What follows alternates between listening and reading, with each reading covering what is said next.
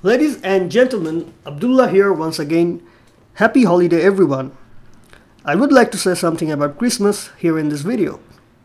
As you probably know, the scriptures say that a Virgin Mary miraculously gave birth of Jesus, and that's widely known as Christmas. But mystically, this is the experience of every human being. Neville said, "Coming out from the awareness of being God the Father, you came into the world, becoming aware of being man. You are predestined to return to the awareness of being God the Father once more. This is the story of man. Christmas marks the birth of man as God. You are mostly aware of being man, and when you become aware of the truth that God is your truest existence, then you are experiencing Christmas. You may become aware of this truth when you see something manifested consciously or when you go through hard times." Neville said, "Christmas is revealed as the true birth of every manifestation in the world. When something you manifested consciously, you just realize it is a gift from God. That way, you become aware of God. You may also be aware of God consciousness when you go through hard times. How?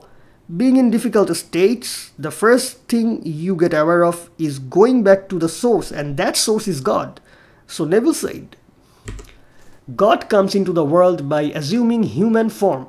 While here he goes through literal hell, he is restored to life to continue the journey until he finds the event which leads him to his home and Christmas. Life is a journey being a human. While you go through hard times, which is like going through hell here according to Neville, you experience the event that leads you to God, because you are aware of God consciousness when you experience difficulties. Now, let me add some Rumi's viewpoints regarding Christmas, which is not so different from what Neville said. First off, Rumi said, "This body is like a Mary, and each of us has a Jesus in it."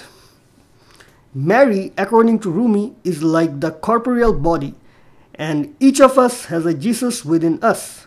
When we experience the pain, which is the hardship of Mary in scripture, our Jesus is born. And Jesus is what? Your infinite imagination, which is God in action, or which is consciousness is in action. So Christmas here is when you are just aware of your own wonderful God while experiencing hardship. Rumi said, "Your heart becomes Mary, miraculously pregnant, and body like a 2-day-old Jesus," says wisdom words. The birth of Jesus in you, or the birth of your imagination after the miraculous pregnancy followed by the hardship of Mary, is Christmas.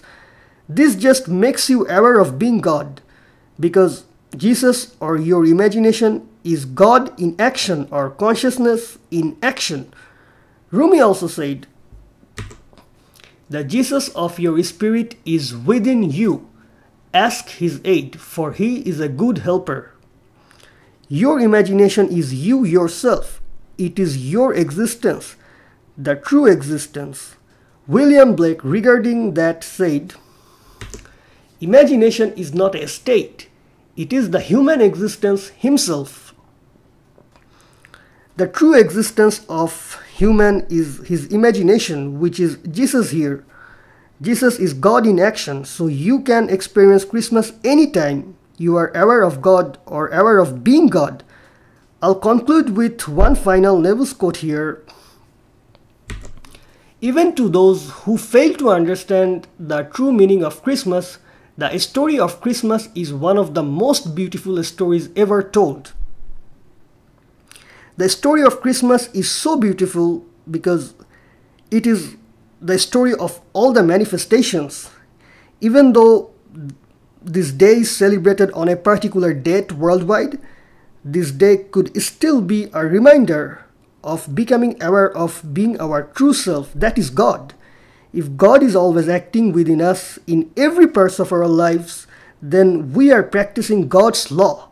So the only resolution of Christmas Day is simply becoming aware of the law. Merry Christmas everyone. I'll leave my presentation with one final question. Are you truly aware of the law?